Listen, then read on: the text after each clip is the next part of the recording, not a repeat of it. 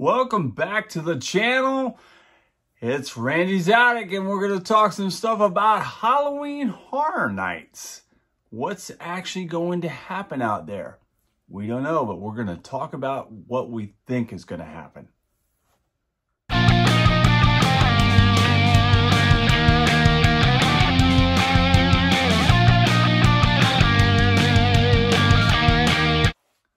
Hey, how's it going out there, everybody? We've got some exciting news to talk about Halloween Horror Nights, and we've got some maybe not so good news. We don't really know positively. Let's just talk about the bad real quick. Today, Orange County's mayor actually issued a mask recommendation, a state of emergency. You can't do a mandate because Governor DeSantis says you can't do that. But he's recommending everyone in the Orange County district to impose that mask mandate. So, will masks be in place for Halloween Horror Nights? I'm going to say probably yes. So, get used to putting that mask back on. But from what we understand, there's going to be some of the scare zones are coming up. Like when you walk into the park, that's going to be the 30th anniversary scare zone. I mean, these are just kind of speculation, but that's what we think is going to be when you walk in. You're going to see this big old 30th anniversary cool scare zone. As you go down the road, down the way, and you know, you probably have a couple haunted houses off to the left of down there. I'm pretty sure, I mean, I'm not positive, but Bride of Frankenstein was over in that area last time. So maybe that will be back there as well.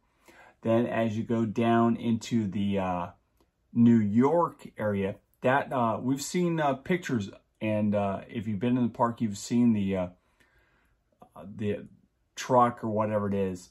That's going to be the Seek and Destroy scare zone, from what we understand. Something about an alien attack. I'm not positive about this. Like I said, this is all speculation from what I understand. Then as you go down into San Francisco, you know, there's always a scare zone down in that area. And that's supposed to be like, I think, the Crypt Keeper or something. Crypt Keep, I don't know, something like that. That's going to be down in that area. I guess based out of Crypt Keeper, we know that's off the TV show and stuff. Or the movie, whatever you want to talk about. Then, as you go around, you'll have the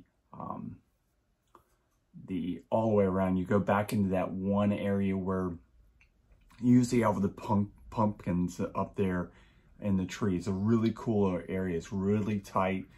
Lots of smoke through the area. It's really a really creepy little area.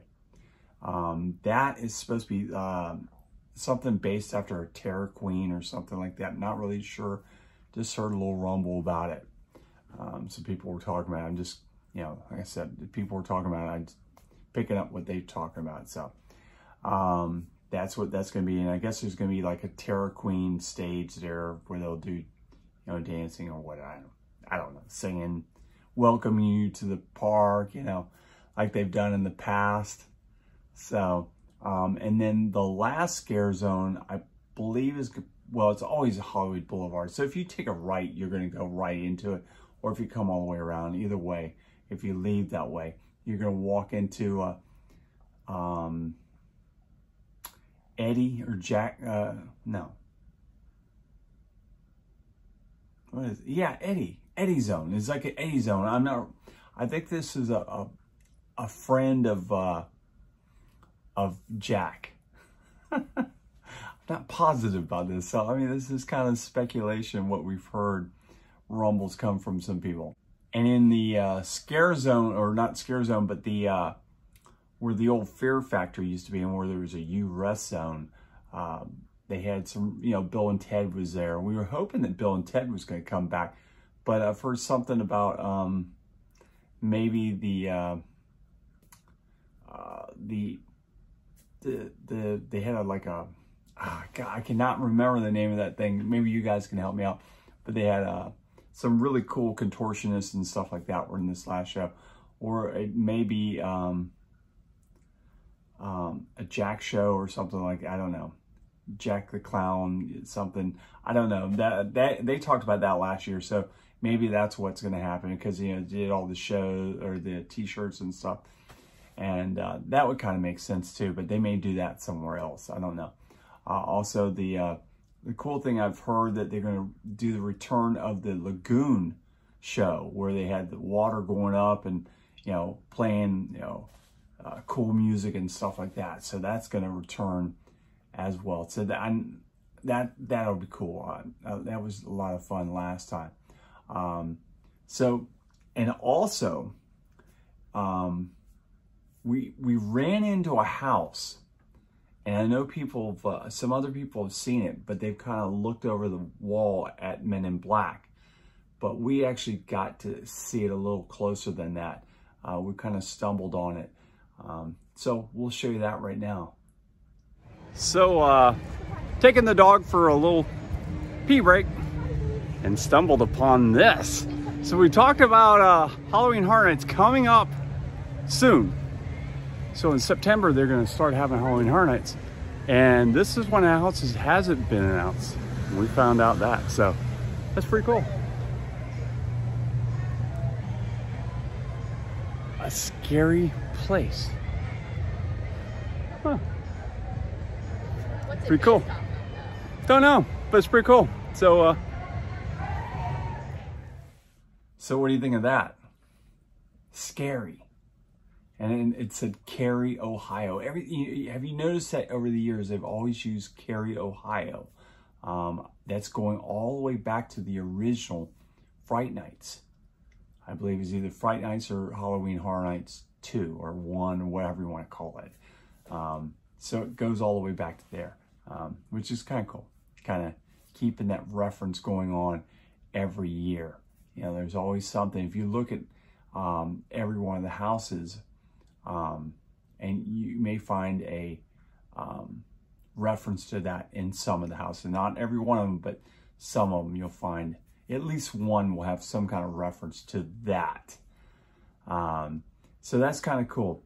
Now, we heard today on the news that Universal is hiring up to 2,000 people to be part of Halloween Horror Nights, paying $15 and up, I believe, for everything from, you know, people serving drinks, whatever, you know, just being part of the event.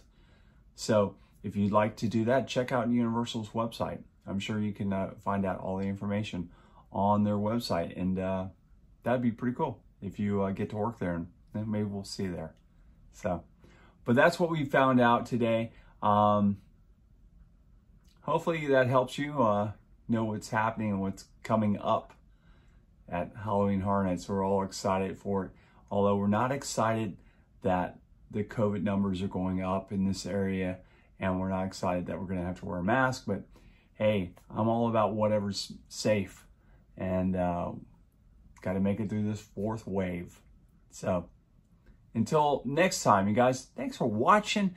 Don't forget to hit the like and subscribe button, and it helps out the channel, and it helps us push along until we get to 1,000 subscribers. That's what we're trying to get to, 1,000. So hit that like, hit that subscribe button, and help us out. All right, till next time, guys. Have a great one. We'll see you next time on The Attic.